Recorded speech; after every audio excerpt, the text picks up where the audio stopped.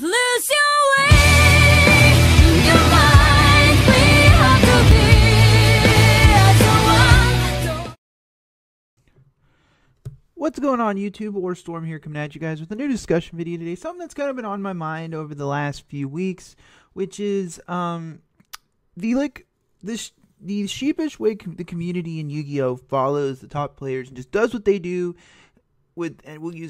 uses weird justifications for a lot of these reasons. So if you guys didn't know, you remember from last weekend, the ARG, Jeff Jones actually managed to win the whole thing with TDDs. There were some questionable plays, definitely, for sure. Cheating allegations were a thing. But Jeff was pretty honest when the DDD group about it. He said he didn't do it intentionally. Now, obviously, he must have been pretty out of it if he thought you could use Genghis, DDD Flame King Genghis off of a Crystal Wing summon. But, you know, it's up to you guys to debate that. But that's not why. The main thing is I'm noticing a lot of DDD players are already using concepts from his build. They're main decking DD Crow. Now, why? That's actually a really good question. Why DD Crow is I'm not saying DD Crow is a good or bad card. It's definitely a good card. But especially considering, now one thing Jeff said in his video was he didn't have a chance to test DD Crow with Arftho, which is searchable by Arftho. It's a very common card used in DDD decks because you efficiently basically play 13 level 1s between your gate searches, between between 1-for-1, between your 9 level 9s. You effectively basically have this just as high a percentage as Zodiacs do of opening Molmarat. So that's one of the reasons why a lot of some DDD players in the OCG would tech like one more Arftho and tech a DD Crow and tech a DD Crow or tech a effect veiler because it's searchable. But all of a sudden people didn't seem to miss what Jeff said about that. And now a lot of DDD players are already main decking DD Crow just because Jeff did. Now, is DD Crow a good card? Absolutely.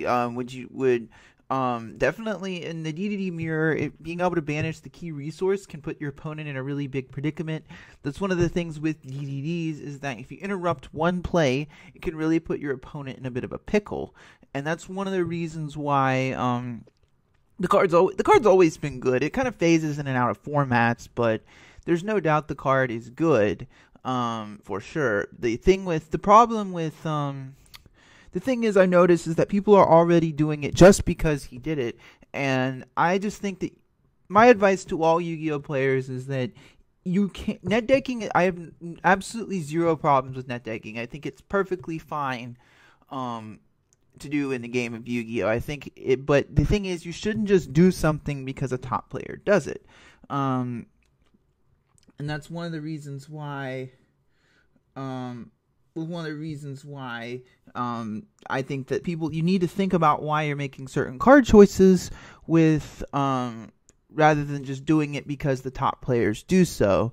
So it's one of the things that I mean, and the other big example is in the Metal Foes groups. I actually posted my Gofu Metal Foe list to the group because I took it to a regional not too long ago, and obviously I didn't perform as well as I would have liked. You know, I had a lot of misplays, and you know, totally awesome as a card. But nevertheless, a lot of people said, "Oh, you're bad for not playing the Billy Break Klee list." People would go as far to say stuff like, you should just play the Billy Break build. But the problem with the thing is that they would go as far to say the Klee engine when